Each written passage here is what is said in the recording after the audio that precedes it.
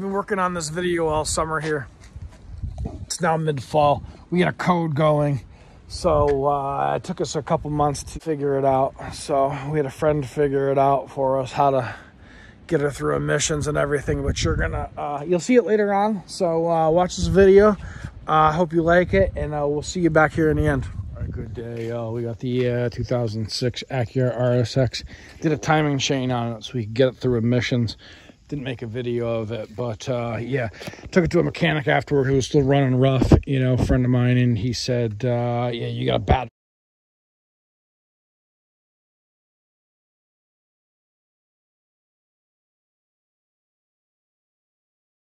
Let's either do a head job, taking the head off, or we can find a new motor for it. You know, rebuild one at Napa for $3,700, or I found one online. So just came yesterday. Let's check it out. All right, she just came in yesterday. Yeah, we got her here on a roll around, so we can roll her around. We got to work on her. We got the wheel off this. We got to put the flywheel on because this engine had an automatic transmission on. So we're just, when we get the old motor out, took the tranny off, put the flywheel on, and that should work. So, but they just chopped everything off, so we got to work for a while. Tonight we're gonna start disassembling all these wires that come up, all these to the fuel rail, and you know, all these wires, because they chop stuff, you know. Looks like we got some cat help here. But yeah, we're gonna work on that, and then all the hoses, you can see they just chopped everything off. So, you know, here, and then I don't know if we're gonna replace any of these wheels. They might be all right. Definitely gonna try to brush some of the rust off. And then yeah, if you notice here, that's where your air conditioner condenser goes. So I'm gonna have to use my air conditioner condenser. But yeah, big project, and I wanted to show you what we got going on here. 57,000 miles. It's gonna be like a brand new car if I can get this to work. So we got all the electrical free here, as you can see. All right, we got all the finally got the rest of the electrical wires off that were on the starter. This was what was left on the starter here, and the alternator one is off to the side over there, but we got that wire off too. But we had to take this whole air intake manifold off, and I'm glad we did, because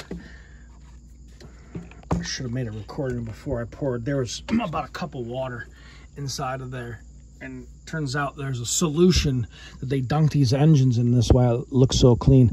And then there was a lot of sludge in some. I'm trying to get you some light so you can see it right in that one. There's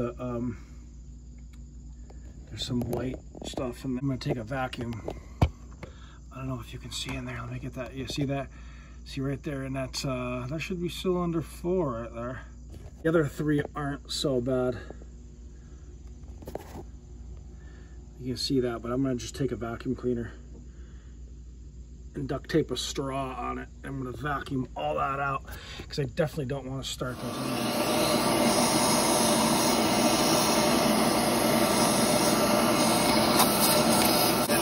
vacuuming all that sludge out. We're gonna take our time and be meticulous with it. All right, we took a little some sandpaper, so, you know, light green sandpaper, and cleaned out this plume. It could have been done a little better, but there's going to be a little bit of that stuff in there. But it looks pretty clean. And then the valves look amazing. All right, you can see that valve. That was the worst valve there. Trying to get it to focus and get the light. Yeah, see, that was the worst one right there. But they all look pretty good. I'm gonna feel a lot better. And that last one there. All right, so we're gonna put this intake plume back on, but you notice there's a stud here and there's a stud here. But what we did is we put these 2 nuts together so we could take the whole stud out, because if you're doing this job, you're gonna find right there, it hits right there, and you can see that's where where the stud for that one goes. So you gotta pull that whole stud out or you won't have the room. So we'll stick the stud back in, and we're gonna be good to go, and we'll be ready to start taking the old car apart. All right, well, we started taking the car apart today. We've been going for about 5 hours or so. We got all the electrical taken off here, cleared out. So, yeah, I just wanted to do an update on what we were doing here. You know, we got this, I got a weird ground wire. It goes to this on the tranny right here. Let me get that all in focus. Okay, that's in the focus. Yeah, I just don't want to forget that, so I'm gonna make a video of that so I don't forget. We got this air conditioning line here that goes over here. I'm trying to figure it out. Maybe we can spin it from there. Maybe the line will twist, you know, and then get it out of the way when I disconnect the air conditioner unit. But I'm not really sure. I mean, worst case scenario, we just disconnect it and then we have to fill it back up next summer, because I won't do it this summer. But yeah, that's about it. We're gonna go for a couple more hours today, and then tomorrow we'll back her up, pop the axles out, and then we'll get the tractor with the bucket, and then we'll hook up some tie downs, and then we're right out. So kind of excited, you know. So that's about it. All right, we moved the car back in the driveway so we can get the tractor in here, but everything is disconnected. I just got a tie down we put around the transmission. We're gonna put a couple tie downs in the motor mount there, and then we're gonna go get the tractor, and everything's disconnected. So I'm gonna try to keep this air conditioner unit out of the way and pull this out all in one scoop, and hopefully we'll make a good video for it. All right, we're all out. We used the Farmall. My father came over, operated it. My neighbor Scotty stopped over, and there we are. She's completely naked, you know. So we gotta get this transmission out and put it in the new engine, and then we gotta put it in. Thanks to the neighbor for stopping by. Okay, so we got the transmission here. We got it separated from the motor.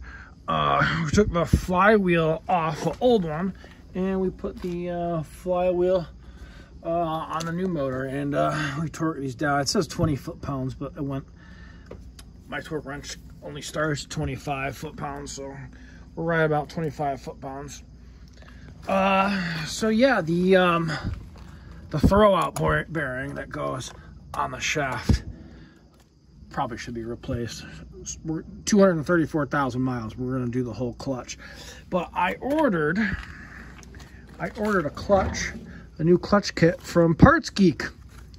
So, but unfortunately, what we found is this new throwout bearing does not fit on the shaft, and nor does this. Doesn't go on. So my first problem was ordering something from Parts Geek. Don't ever order anything from Parts Geek. They're giving me the runaround. I gotta take pictures and send it to them. Order anything from Parts Geek. I called my credit card company and they snatched my money back. So if Parts Geek wants this back, I told them, send me a shipping label. I will be gladly to mail it back to you. So I'm gonna go down to Napa tomorrow, and I'm probably gonna spend a little more money, but I'll get the right part there. So yeah, and that's what we got going on. All right, we made it down to Napa today. They got me a throwout bearing, brand new throwout bearing, $57. It's in here, fits in pretty good. Looks a lot better than this old one, but I made the executive decision, and the boys at Napa agree with me that this is called the friction disc. It's got the same amount of meat, the new one does, that I got from Parts Geek, than the old one does. So I'm just going to use the old clutch. And when those criminals at Parts Geek send me a shipping label, I will send them the new one back with the pressure plate. So there we go. All right, so we're all ready to go back in here. We got the transmission on yesterday. We used our new alignment tool we got from Amazon for $15. It aligned the friction disc in perfect, and I was able to slide the transmission in and then get all the bolts tight. And yeah, we're pretty much ready to go back in. I got the farm all ready to go. Here's my loud neighbor with her truck. Loud ass Dodge. So we're gonna yeah, I'm gonna set up the GoPro so we can make a little video of me dropping the tractor back.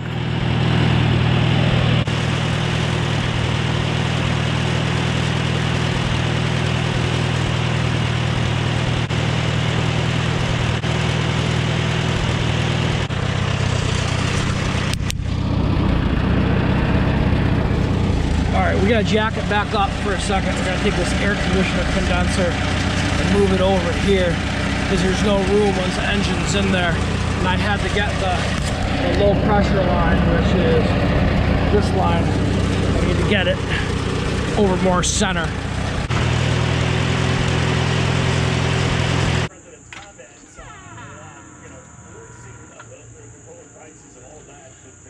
All right, she's back in. I gotta move her back out of the way a little bit. It's a little too far forward, but I can do that with the jack. All right, another little hiccup. If you can see, the new motor, the exhaust manifold doesn't reach all the way down to the exhaust. This is the one off the old motor. It's slightly longer down there. Usually things don't go this well for me. It's a rookie mistake for me not seeing this, because I would have loved to do this job before I put the motor back in, but all the bolts on the manifold just broke free, so I'm gonna zip them out, switch this over. Just a delay for an hour. All right, we got all the axles popped in. She's back on all 4 tires, and yeah, we hooked the clutch back up. Of course, we had no pedal, so what I figured out, it's just like brake caliper. There's a bleeder here on the slave cylinder for the clutch. You open that up, and then this is where your reservoir is. It's connected with the brakes, so you just use brake fluid. And I let it bleed, let it run out, and let the fluid run out, should I say. And we got a nice strong clutch now. So let's put all this back together, and I hope this car's running in an hour and a half. You know, the cats are watching. There's Havoc. She's just taking a nap. And Jack's over there drinking water. Hunting mices. All right, it's the moment of truth. It's been raining all morning, but I was working under this tailgate and tent. We moved that out of the way. We're all fired up here, ready to go. We're about to fire her up. I had to change the starter out because one of the wires wouldn't fit on that starter because it was different. There was a sensor in the back. We had to change out because plug wouldn't fit in. We're full of power steering. We put the old oil back in because there was literally like 300 miles on it on the last oil change. Throttle's hooked up. We got the air in. Transmission is full of oil because you just don't use oil because it's a manual transmission. Battery's tight. Yeah, garden hoses there in case it explodes. And we got both the trucks in the front yard in case it blows up. It's the moment of truth. Let's go.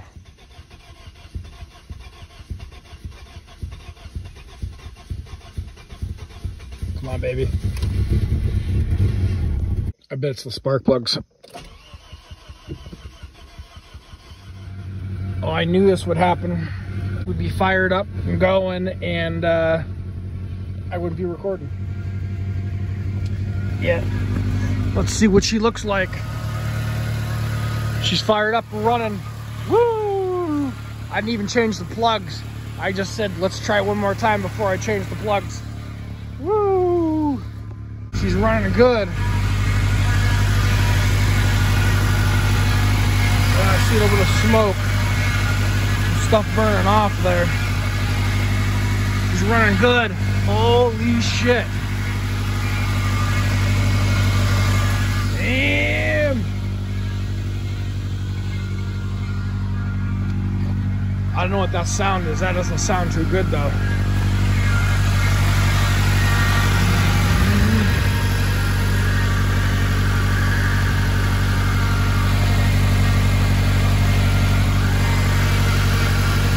That's not bad. It runs pretty good though.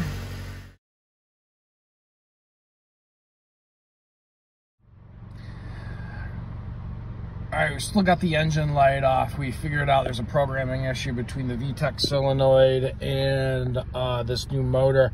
So I've been keeping it under 2,000 RPMs, and if you look down here, we got O2, which is okay. We're complete, in evap right above it is okay. That means we can go through emissions. So we're gonna limp her down to farm care and burning. I like to go to TMB, but it's Veterans Day and TMB is closed for emissions today. So let's get down to farm care and try to get this through emissions. All right, looky here. Big pass. State of Connecticut, Acura RSX. Still don't have a code on, but that's all right. We can drive her as fast as we want now. Little car with a cheap motor from with low miles, and yeah, now we can take her as far as we want, and we can run her until that code comes on. So if you like this video, just please hit like and subscribe. So like I was saying, we got a nice little beater car. Low mileage engine, and hopefully she'll go for another 10 years, you know. So like I said, make sure you hit like and subscribe, and make some comments if you got any questions.